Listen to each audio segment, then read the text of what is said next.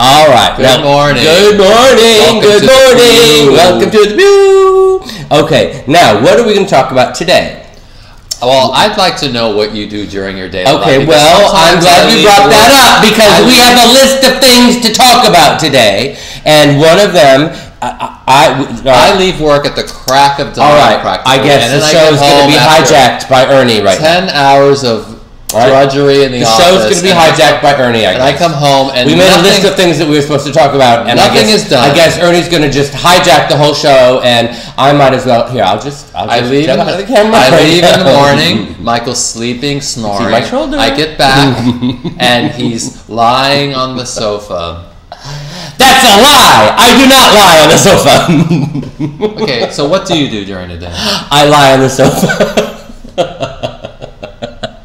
No, that's a lie. That's not a lie. Okay, well, I do various things. I'll just have to say I do various things and leave it at that. No.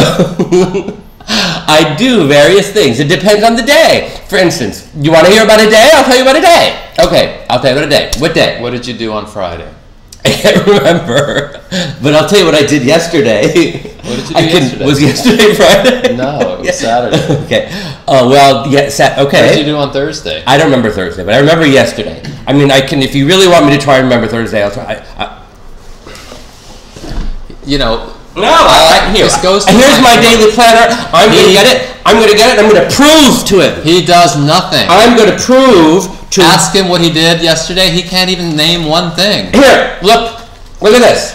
My daily planner. Scribble and scrawl. Look, all of the things that I have to do. See, do you see it? See it? Okay. That's just random doodling. No. We're going to go back. Okay. I had to call my friend Caswell about the mixtape that I'm making. I had to meet Marsha Resnick, who is what? That's two things. Okay, I went to Marsha Resnick's studio. She's one of the few remaining remnants of the Warhol factory scene. I had to have my picture taken for the new book that Anthony Hayden Guest is re-releasing. And yeah, that photo came out really good. The photo came out really good. And then I had to meet with Anthony Hayden Guest. We had coffee at a local cafe, where we discussed he interviewed me for the next chapter of the book. I had to contact Patricia Field about some shirts that we are trying to sell. I called Desi Monster, my friend, who is a big celebrity now, and asked him about some galleries to show my artwork. Ernie and I brainstormed about ideas for my New York Post article. I emailed Fenton Bailey with images of my paintings for the art book that World of Wonder is publishing. I had a meeting with my editor, Esther, about whether or not I'm allowed to follow more people on Twitter, because she says that I'm following too many people. How can you follow too many people? We don't have time to discuss that right now. I met with Tim Smith, who is my sort of art person who sort of directs my art career, about showing in the Nada Art Festival. I thanked my friend Kathleen for sending me a shirt. I investigated these two artists, Ryan Treecarden and somebody named Assume Vivid Astrofocus. This is an interesting new artist. These two artists are big artists now, really big, famous artists now, and they were very apparently inspired by the club kid scene, especially Assume Vivid Astrofocus, who took his name from Astro Earl. And if you look up both of them, I mean, and these are big, multi-million-dollar selling painting people, and look them up, Ryan Treecarden and Assume Vivid Astrofocus. So that's what I did.